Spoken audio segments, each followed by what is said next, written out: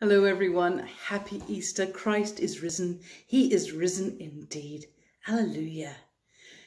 So how are you all managing with the lockdown on this very, very strange Easter that we find ourselves in the midst of?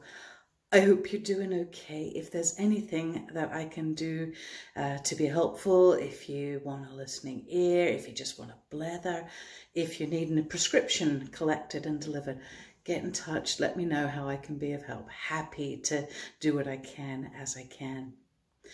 Now today, or whenever you watch this, because we're in this strange virtual world now of online worship, we're thinking about the resurrection account according to John's Gospel, John chapter 21 to 18.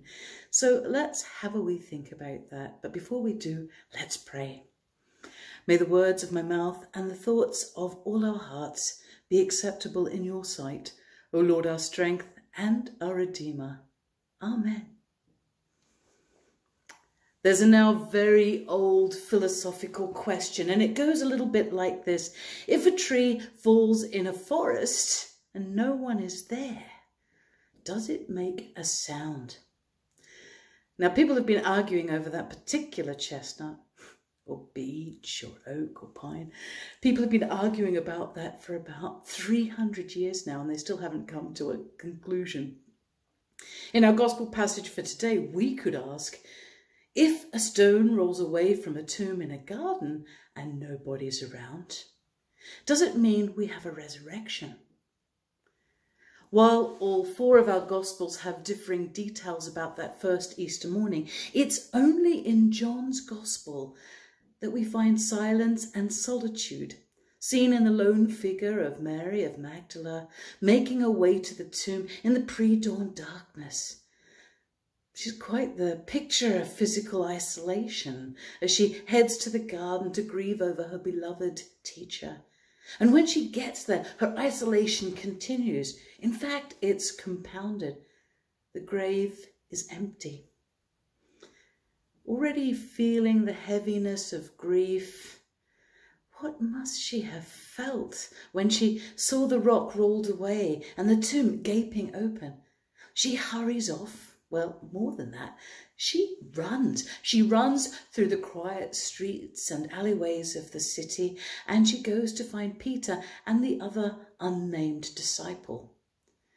By the time she's found them, she thinks she's got an idea of what must have happened. They have taken the Lord out of the tomb, and she doesn't know where he is. Who are they? Perhaps in the silent darkness of the night, grave robbers have taken the body. Following her statement, there's a whole lot more running. The two disciples run a great race to the tomb, leaving Mary alone once more, abandoned in their wake. The other disciple gets there first, looks in, but stops and stands at the threshold, not going in. Peter, however, does go in. He looks in at the unwrapped burial linen, notices the odd detail of the neatly folded head wrapping, and then the other disciple enters the tomb. Grave robbers would have just taken the body, wrappings and all, so this is different. Different enough to cause the other disciple to believe, even though not fully understanding. We aren't told what Peter's thinking. They head back to where they've been staying, and meanwhile Mary has come back, seemingly still not being given the comfort at all, any comfort at all, from our two disciples in the story. So there she is. She's alone, physically and emotionally, and she stands outside the empty tomb crying. Through her tears, she bends in to look at the tomb and discovers that she's alone no longer. There are two figures seated in the place where Jesus' body would have been resting. And when they ask her why she's crying, which is a bizarre question, given this conversation is taking place in a tomb, she repeats what she said to the disciples. The mysterious they have taken the body away. She doesn't know where Jesus is. And then somehow aware of another presence behind her, she turns and she's asked the very same question by the man who's standing there. Now we, as hearers of the story, know that this is Jesus. She doesn't. She's a mess of grief and pain and sadness and confusion and possibly outrage at the thought of grave robbers having stolen the body. It's a garden. Maybe he's the gardener. Maybe he might just know something. Well, we know he does, and so we wait to hear the fall of a penny drop in the tangled forest of thoughts that's Mary's mind. Who is it that she's looking for? And then she hears her name. This Easter, this very strange Easter, the stone of resurrection and new life has rolled away once more. And like Mary, we may want to cling to the old Jesus, to worship him and to serve him in the old ways that we were more comfortable with. But in these days of physical distancing and COVID-19, we have to let go. We have to find new ways of worshipping and serving in community while scattered. Who is it that we're looking for when we look at the gardener in the early dawn of Easter?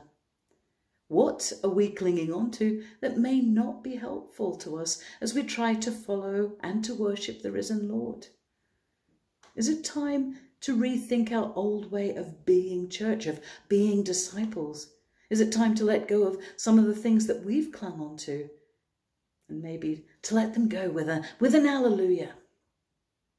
Whether or not a tree may or may not fall in a forest, in this particular resurrection story, love rises up and calls us by name.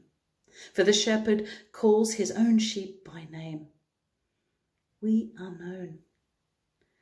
While we may yet be in lockdown in the forest of fear and so many other feelings, a forest where a virus stalks and infects, even so, as a people of faith, the hope of the resurrection lives within us. If a stone rolls away from a tomb in a garden and no one is around, does it mean we have a resurrection? Yes. Yes, it does. Resurrection still happens, and we still have alleluias to sing and a God to serve and people to love. Once again at Easter, Jesus presents us with a new and living way. Let's walk in it. Amen.